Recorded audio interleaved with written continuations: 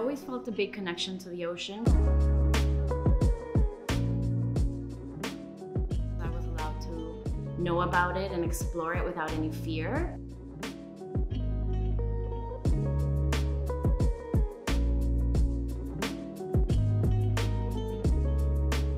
My name is Daniela Mejia. I am the co-founder and program director for Utila Coral Restoration. I do coral science and research here in Utila, Honduras. My life in conservation started after I had graduated university. I was working in the corporate world. There was a lot about the ocean and about how the health of our planet was declining.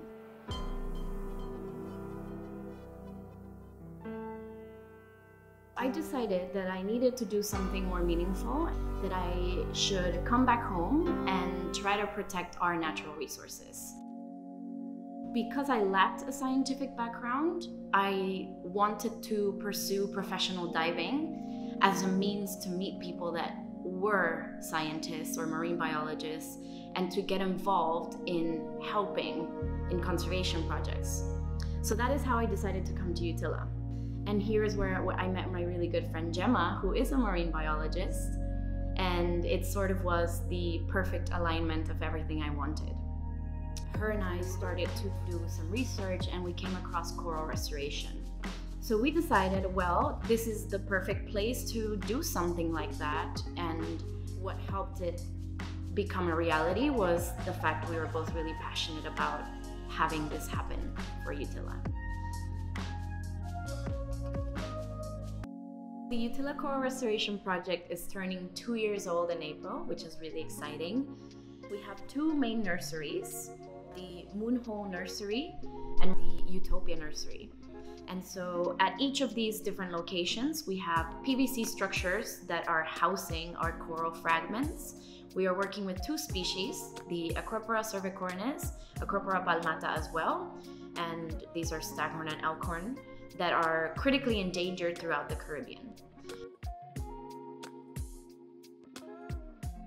We offer different ways for people to get involved. The short way to get involved is our one-day specialty. It's a PADI distinctive specialty that was written by Jemma and myself, and it's called Coral Nursery Maintenance.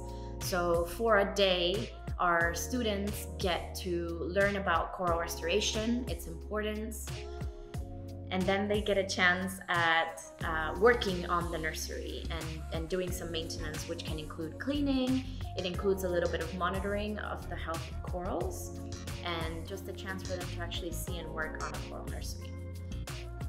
The other more long-term option to become involved with the Utila Coral Restoration project is by completing the 2-week internship. It's one of my favorite things I get to do as part of the Utila Coral Restoration project.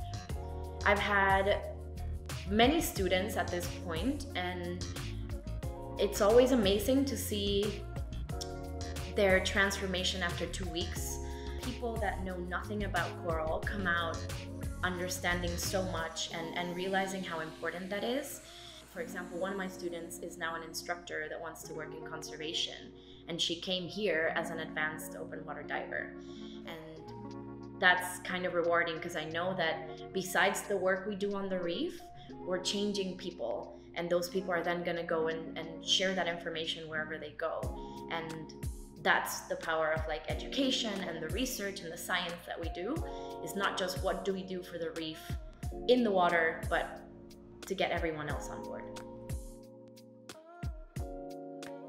I'm currently undergoing a master's in marine sciences, but I feel a lot of the knowledge that I do have about the corals and the reefs is self-taught.